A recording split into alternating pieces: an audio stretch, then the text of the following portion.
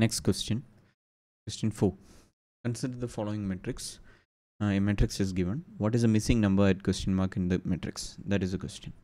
So in such questions, the approach should be look for any number that you're familiar with, any pattern that you're familiar with, and try to see whether any relation you can come up with any relationship and check whether that holds true for other elements. So here 6 is 3.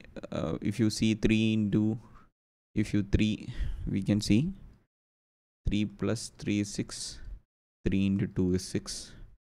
These are common relationships, and the moment you come to the next element, you can see 8 plus something. It is difficult for that plus to come here, so 8 into something is 56, so 8 into 7 is 56. So if you compare these two, it looks something like, now it is looking something like x into x minus 1, right?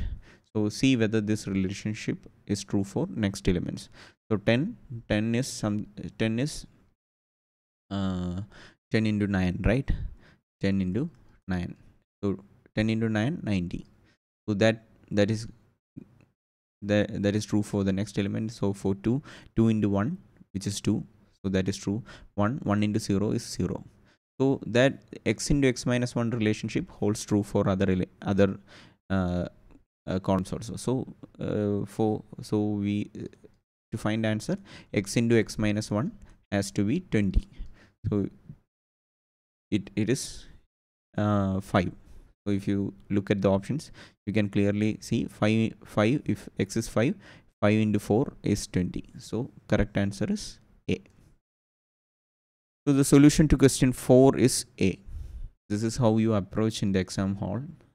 There is a good chance that you panic when you see such questions, and in that panic you will not be able to find what relationship it is, and you since there is a lot of numbers.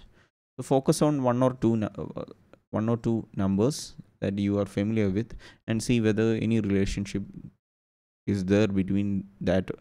Instead of looking all the numbers, just focus on 1 or 2 so that you can quickly find some relationship and see whether that relationship works in other elements also. Okay.